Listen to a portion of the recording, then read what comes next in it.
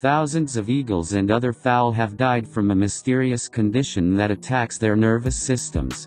After decades of investigation, we now know why. For 25 years, a mysterious killer has been on the loose across the South of America, responsible for the deaths of over 100 eagles and thousands of other birds. The first victims were found in the fall of 1994 and winter of 1995 when 29 bald eagles died near Lake DeGray, Arkansas. At first, the birds seemed to be untouched. But during an autopsy, scientists found lesions on their brains and spinal cords, a condition they named Avian vacuolar myelopathy, AVM. Researchers at the Department of Fish and Wildlife searched for diseases or toxins like DDT that might cause this debilitating disease, but they found nothing. Then the mystery went unsolved. When the killer appeared again a few years later in the Carolinas, Georgia, and Texas, in addition to bald eagles, it had started attacking water birds like Canadian geese, coots, and mallard ducks.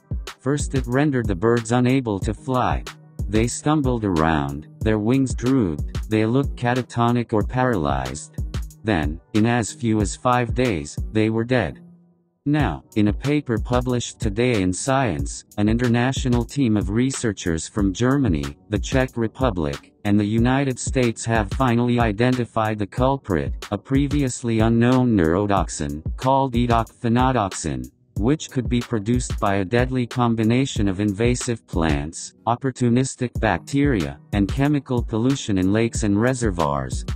To find this new toxin, scientists had to work together like detectives, assessing the crime scene and interrogating suspects.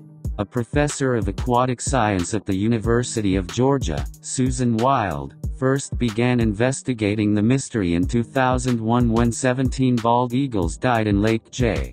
Strom-Thurmond, a man-made reservoir on the Georgia-South Carolina border. She said she had seen the eagles' deaths before in past events, but this one was the reservoir where she had done her dissertation research. When Susan Wild had been collecting data for her dissertation in the mid-1990s, there wasn't much vegetation growing in the reservoir. But when she returned a few years later, the lake had been overtaken by an invasive plant called hydrilla, which is easy to grow and had become a popular plant for fish tanks. It's rumored that hydrilla was initially released in the US in the 1950s when it outgrew an aquarium and someone dumped it out into a Florida waterway. Since then, it's become one of the most pernicious aquatic weeds in the country, thriving in freshwater lakes from Washington to Wisconsin to the Carolinas. Wild began to wonder if the eagle deaths and the presence of this new plant were related.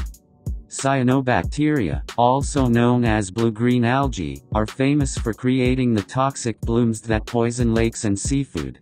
Wild hypothesized that the toxin was produced on the leaves of this plant and then eaten by herbivorous birds swimming around in the lake. When the poison started to work on the birds' nervous systems, they became catatonic, easy prey for the bald eagles who migrate south every year to nest. When the eagles ate the infected prey, all the toxins stored in the birds' muscles and stomachs were transferred to the eagles.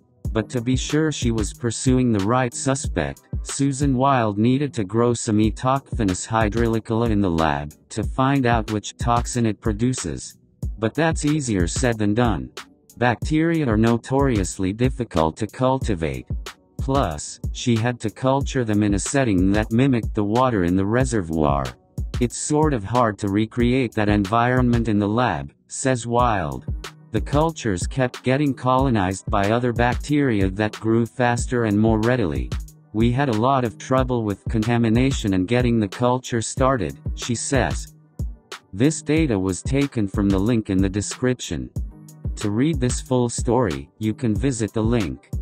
If you like this video, and want to see more, you can give it a thumbs up.